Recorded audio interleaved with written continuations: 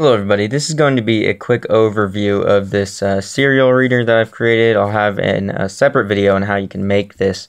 So this is a serial reader. It reads serial at a rate of 9600 baud. You can change that in the code however you like. But it's pretty simple. I created it in one day and not too difficult. I've got one of these li-poly batteries in the back.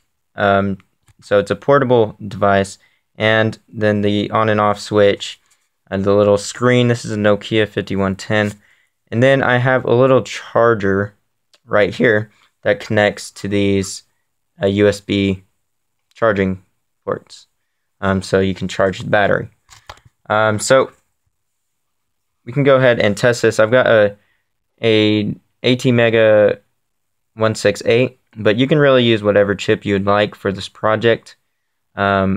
There was one issue with it. There were a few issues with this chip, so I had to work around, and it really could have been better if I used a chip that has more memory, and I'll explain why in a little bit.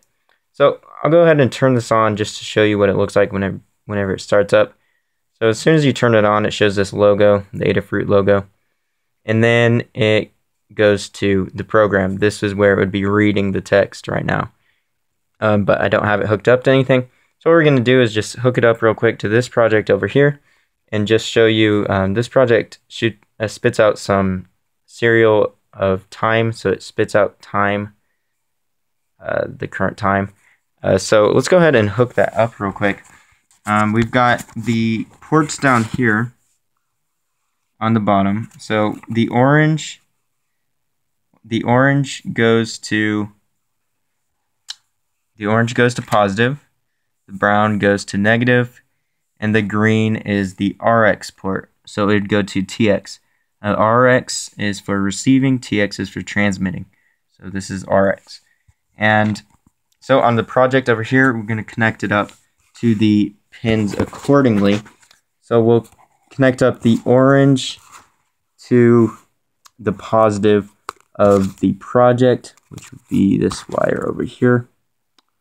And then we can connect the negative to the negative on the project, which would be the wire over here. And you can see that the project started up because it just got power. And then finally, just plug in the green to the TX port on the project. Here you can see it instantly starts spitting out serial data. And so it's reading the data at a rate of 9600 baud, and the project is spitting out the current time set on this project. It's got a little RTC module to keep track of time. So yeah, this is just a quick overview of this chip, and like I said earlier, I'm using a ATmega 168, and I had a few issues with that. If I had a chip with more memory, I could have gotten a better scrolling effect. You can see right now it just goes through the scrolling, trying to get it to focus, but it goes through the scrolling and then it just resets the screen. Instead, I could have gotten it to scroll up simply, but due to limitations of the chip, memory limitations, I wasn't able to get that to work. So if I had a better chip, I could make this work a little better. But this is what I've got so far, and I'll have a video later showing you how to build one. Thanks for watching. Please subscribe if you haven't already, and if you like these types of videos.